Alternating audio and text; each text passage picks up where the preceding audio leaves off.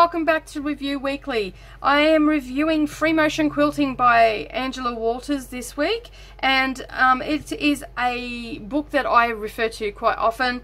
It has 28 designs in it, and it's all step by step, and let's get into the book. So the publisher is Stash Books, and this was first published in 2012. As I said, this was one of the very first books that I got. There's a dedication to Grandpa Ford in there, and if you've watched any of Angela's videos, you would have heard her talk about her granddad and how he helped her get into quilting.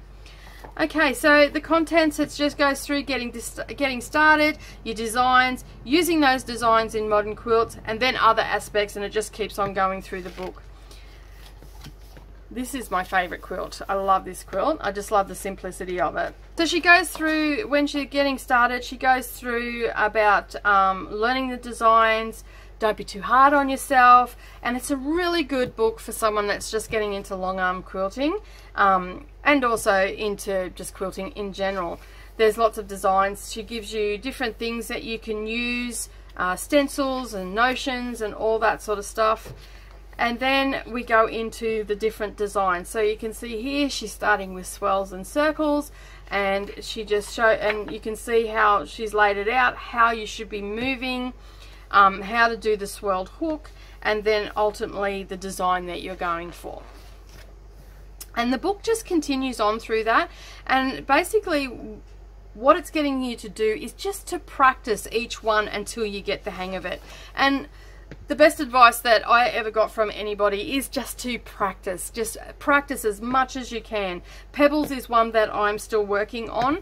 I do like the look of the elongated pebbles, and that's one that I'm actually working on at the moment, and because I don't get to do a lot of free motion quilting within my business.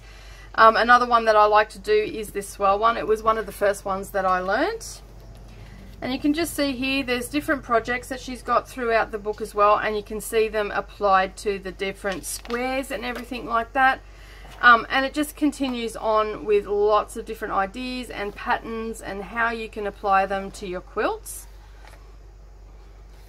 Ribbon candy is another one that I like to practice, because once you get the hang of it, you're pretty much good to go. But before I start doing it on a quilt, I like to give it a bit of a practice, especially on my corners, to make sure that when I'm turning a corner, I'm getting it right.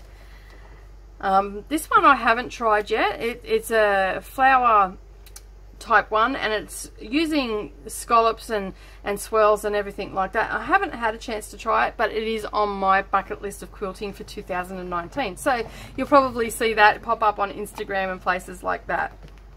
So these are all the quilts that she's done and the different designs that she's done in them, applying it to. So as I said, this is a really good book for a beginner to sink their teeth into free motion quilting.